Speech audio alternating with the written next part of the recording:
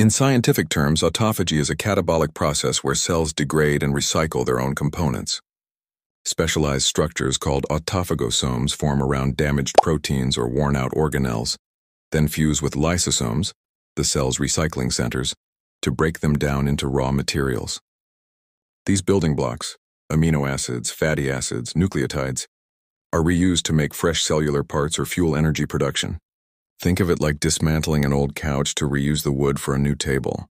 Nothing goes to waste. Why does it matter? Autophagy is not just cellular housekeeping, it's survival strategy. When nutrients are scarce, cells activate autophagy to generate energy from their own reserves. This is why fasting, calorie restriction, or even exercise can stimulate the process. But autophagy also plays a role in neuroprotection, clearing protein clumps linked to diseases like Alzheimer's, immunity, digesting invading bacteria and viruses.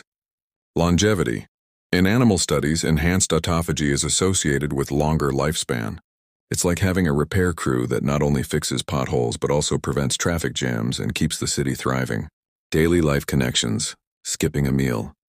Ever noticed you feel sharper when you're a little hungry? Mild fasting can trigger autophagy, nudging your brain to recycle and refresh. Exercise. That post-workout glow isn't just endorphins. Muscle contractions stimulate autophagy, helping cells adapt and grow stronger. Sleep. During deep rest, autophagy ramps up, quietly tidying your cellular bedroom. What science actually shows and doesn't. Here's the catch. While autophagy is fascinating, much of the hype online oversimplifies it. Yes, it's linked to longevity and disease prevention in yeast, worms, flies, and mice. But in humans, the evidence is still emerging. We know autophagy is essential for health, but we don't yet have a magic autophagy switch that guarantees longer life. For example, fasting. Studies suggest intermittent fasting can enhance autophagy, but the exact timing, e.g., 16 hours versus 24 hours, is still debated. Supplements. Some compounds, like spermidine or resveratrol, show promise in lab studies, but human trials are limited. Overactivation. Too much autophagy can be harmful, leading to excessive self-digestion.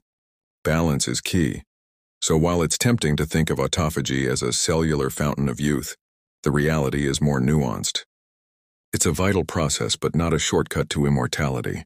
A playful perspective. If your body were a smartphone, autophagy would be the background app that clears cache, deletes corrupted files, and reuses memory space. Ignore it and your system slows down. Support it and everything runs smoother. The takeaway: autophagy is your body's built-in recycling program. Scientifically elegant, evolutionarily ancient, and practically useful.